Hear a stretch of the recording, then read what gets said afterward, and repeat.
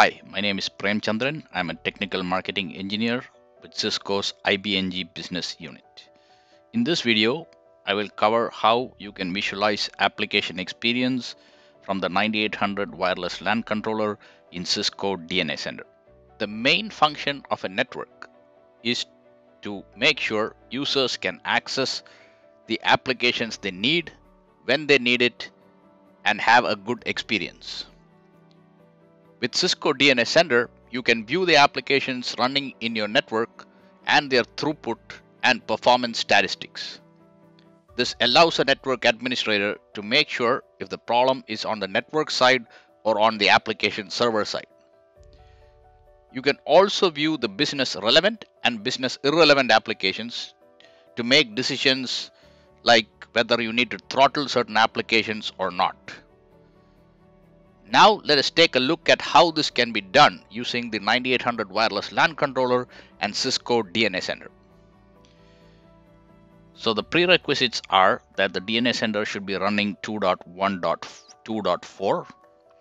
The 9800 controller should be running 16.12.1 iOS XE or higher. And you also need to provision the 9800 controller and access points from Cisco DNA Center. That is if you want to apply the application telemetry from the Cisco DNA Center. There are three ways you can configure AVC on the 9800 controller. You can use the application telemetry option from Cisco DNA Center to configure it automatically on the 9800 controller. For this, you need to provision, like I mentioned, the 9800 controller and access points from the DNA Center. If it's a brownfield setup, and that is the SSIDs are already configured on the 9800 controller, you can turn AVC on from the 9800 UI, or you can turn it on from the 9800 CLI. You can configure the NetFlow and point it to the Cisco DNA Center as the collector. From Cisco DNA Center, there are two ways application telemetry is applied. One is the automatic algorithm, where all the provisioned SSIDs from Cisco DNA Center are enabled for AVC. This is the easiest way to apply AVC on the SSIDs on the 9800 controller. The tagging based algorithm, you need to tag the wireless LAN profile name with a keyword, and only the SSIDs which are tagged will be enabled for AVC when the application telemetry is applied from the Cisco DNA Center. And lastly, the tagging based algorithm has a higher precedence over the automatic algorithm. So essentially, the automatic algorithm is the easiest way to configure AVC on the SSIDs on the 9800 controller. So for the automatic algorithm, the SSID should not be a guest SSID. It should not have the word guest in the SSID name. And the SSID should be in the local mode, not in the fabric or flex mode. For the tagging based algorithm, it should have the LAN keyword in the wireless LAN profile name.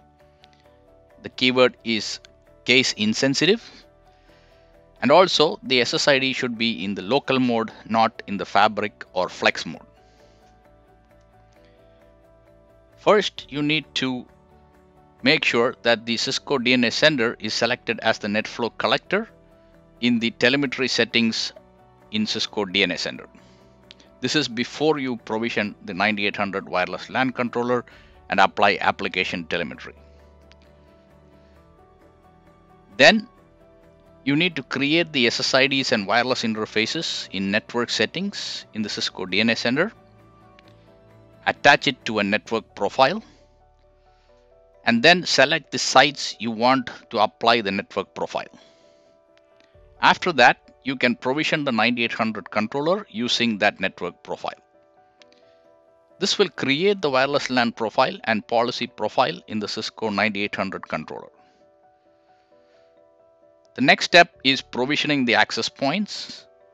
The access points should have joined the WLC before you do this.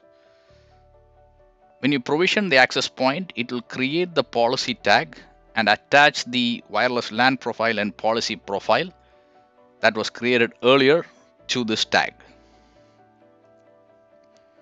As you can see here, this is the wireless LAN profile created by Cisco DNA Center when the 9800 was provisioned. This is the policy profile created by the Cisco DNA Center when the 9800 was provisioned. And this is the policy tag that was created when the access point was provisioned. And you can see that the wireless LAN profile and policy profile are attached to this policy tag. You can also see that initially, before the application telemetry is applied, the NetFlow configuration on the 9800 controller is empty. Also, there is no SSID which is enabled for AVC on the 9800 controller. To apply application telemetry on the wireless controller, first you go to the provision menu and then to the inventory. Here you can select the 9800 wireless LAN controller and go into actions, telemetry, and enable the application telemetry. Once the application telemetry is enabled, you can verify in the wireless LAN controller whether the application telemetry is enabled correctly. So first, let us check the NetFlow configuration, and you can see that the NetFlow is configured and the NetFlow collector is pointing to the Cisco DNA Center IP address. You can also verify the application visibility configuration, and you can see that the SSID provisioned from the DNA Center is enabled for AVC. So in the wireless LAN controller, you can go into monitoring and application visibility and make sure that the 9800 AVC is working properly and it is showing the applications in the AVC screen. Now, to visualize this in Cisco DNA Center, let's go back to the Cisco DNA Center and search for the 9800 controller. So let's select the 9800 controller where we turned on the AVC. Select the device 360 view. Go into the application experience section, and you can see that the applications from the 9800 controller are showing up in the Cisco DNA Center. You can see the packet loss, latency, and jitter columns, and those values will be populated for those applications where the 9800 controller is calculating the application experience, as you can see here. So in these applications like Facebook, YouTube, etc., you can see the packet loss and latency and jitter if applicable. So this is how you turn on application experience and visibility on the 9800 controller from the Cisco DNA Center and visualize it in the Cisco DNA Center screens. This concludes the video. Thanks for watching.